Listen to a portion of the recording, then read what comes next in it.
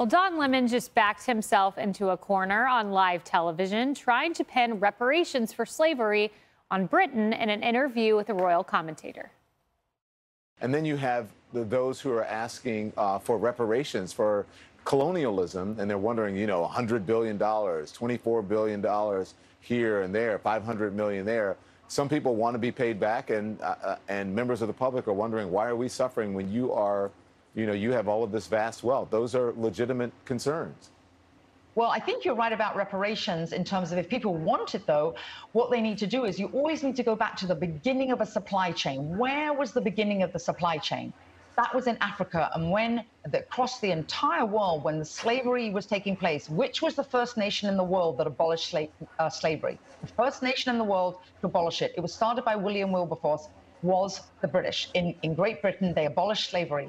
2,000 naval men died on the high seas trying to stop slavery. Why? Because the African kings were rounding up their own people. They had them on cages waiting in the beaches. No one was running into Africa to get them. And I think you're totally right. If reparations need to be paid, we need to go right back to the beginning of that supply chain and say who was rounding up their own people and having them handcuffed in cages. Absolutely. That's where they should start. And maybe, I don't know, the descendants of those families where they died in the high seas trying to stop the slavery, that those families should receive something too, I think, at the same time. It's an interesting discussion, Hillary. Thank you very much. Absolutely epic. That went viral, Raymond. My favorite point is the interesting Hillary. We'll continue this discussion. Somehow I doubt Hillary Fordwich is going to be a Don Lemon regular. What an interesting discussion that is. Look, he didn't expect that truth bomb to drop on him at that moment. The truth is history is complex, and the people involved in the grave sin of both racism and slavery, enslavement of people, that's going on today, ladies and gentlemen, all over the world, in places like China, in parts of Northern Korea, and places scattered elsewhere.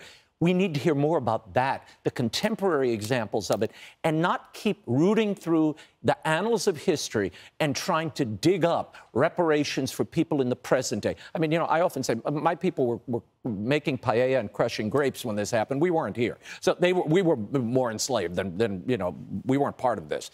But when you look at what happened, it's always a broken history, but there are good points to it and bad points. And you've got to take the whole of history and move on. We've progressed, and now we're surrounded by our brothers and sisters, and we're all one community. That's what we should have been, but we found that. Celebrate that. Let's move on together. Yeah, history is complicated, Cheryl. It's not as simple as, you know, reparations, let's go, let's move on. You know, you have Henry Louis Gates Jr., a scholar in the New York Times, writing, while we are all familiar with the role played by the United States and the European colonial powers like Britain, France, Holland, Portugal, and Spain, there's very little discussion of the role Africans themselves played. And that role, it turns out, was a considerable one, especially for the slave trading kingdoms of Western and Central Africa, echoed by a piece in the Wall Street Journal, University of Baltimore Law. My point is, it's a nuanced, complex issue. Yeah, well, and her point was correct, and that it was the African lords that actually enslaved those people back in history. You cannot change history, but they're trying to. By the way, CNN, Christiane Amanpour, the day that the Queen died, I mean, really within like an hour of her death being announced, did you hear her? I did. Like, she wanted to talk about reparations. Yep. In that moment, so disrespectful. So obviously someone at that network is pushing that narrative. I think Don Lemon picked up on it. I think he got caught off guard because he realized, oh, oops, she's factually correct. She is right. And by the way, the British abolished slavery way before the United States did, way before other countries. And 2,000 naval men died on the high seas trying to stop slavery, Emily. That's right. When I love the internet is in moments like this, where the reactions are just as delicious as the original Genesis moment. And I love the word wrecked, spelled R-E-K-D, which was all over, R-E-K-T, whatever it is, which is all over after this interaction. And to that point, I thought CPAC Chair Matt Schlapp had sort of an amusing 2 cents thrown in, where he said, yeah, well, how about reparations to those who fought alongside former slaves to abolish American slavery? According to Lemon's logic, Democrats would need to pay reparations to Republicans. Kind of like it.